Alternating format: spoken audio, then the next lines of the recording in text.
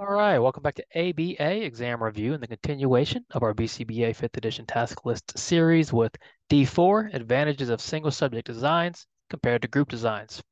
Now, D4 is a little tricky and I debated not doing it, but I did it for continuity's sakes. I just want you to keep in mind that D4 is not saying group designs are bad.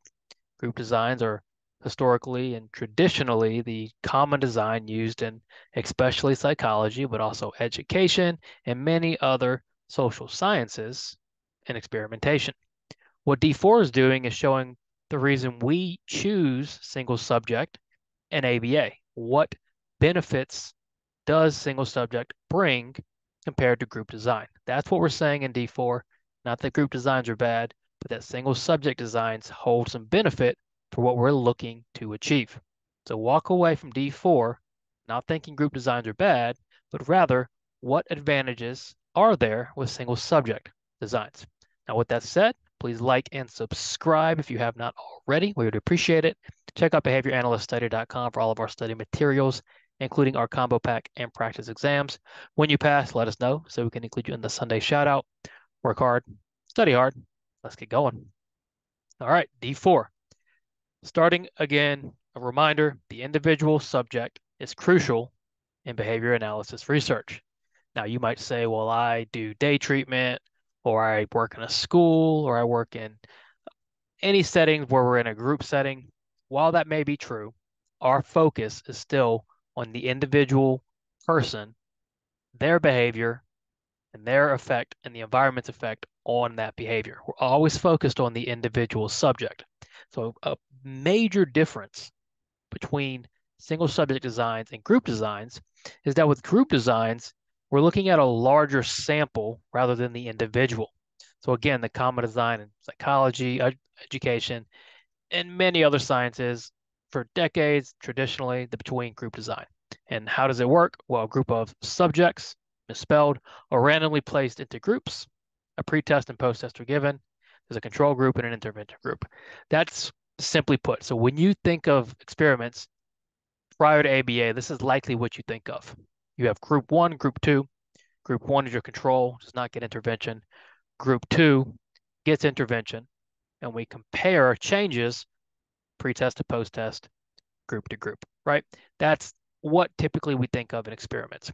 With single subject, it's not how it works because each individual subject gets the intervention, and then we compare the subject's changes to their own changes, meaning they're their own control. So that's a primary difference.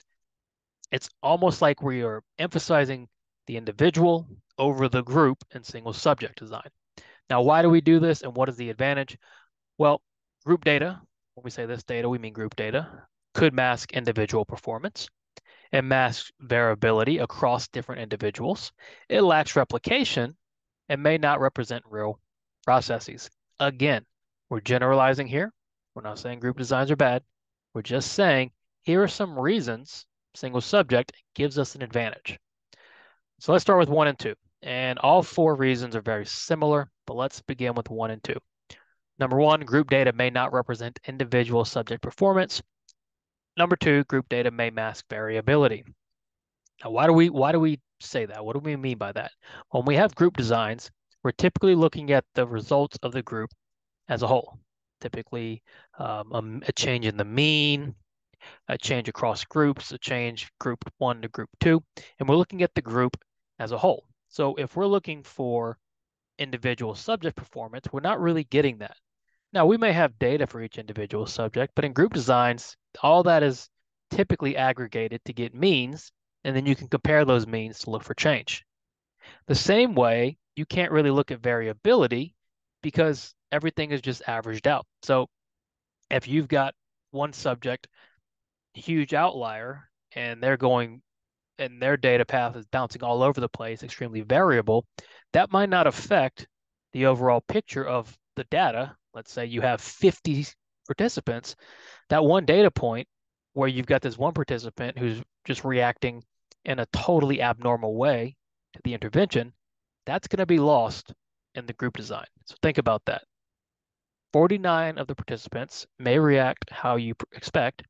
The one doesn't, Isn't that one person pretty interesting compared to the 49? Arguably, yes.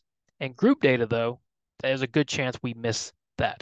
So we're getting more of the average performance of a group of subjects rather than each individual. So even if some improve and skew the average, we might not know that. It may indicate that treatment is generally effective for, let's say, a sample of people, or that a sample of people respond differently to the same treatment, but really based on the average of a large group. So let's look at this comparison from the Cooper book, right? And so if we look at our group mean, which is this line here, okay, it's the same pre-test to post-test.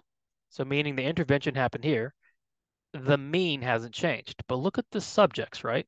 Subject A here, and then subject B, and then look at all the different changes post-test.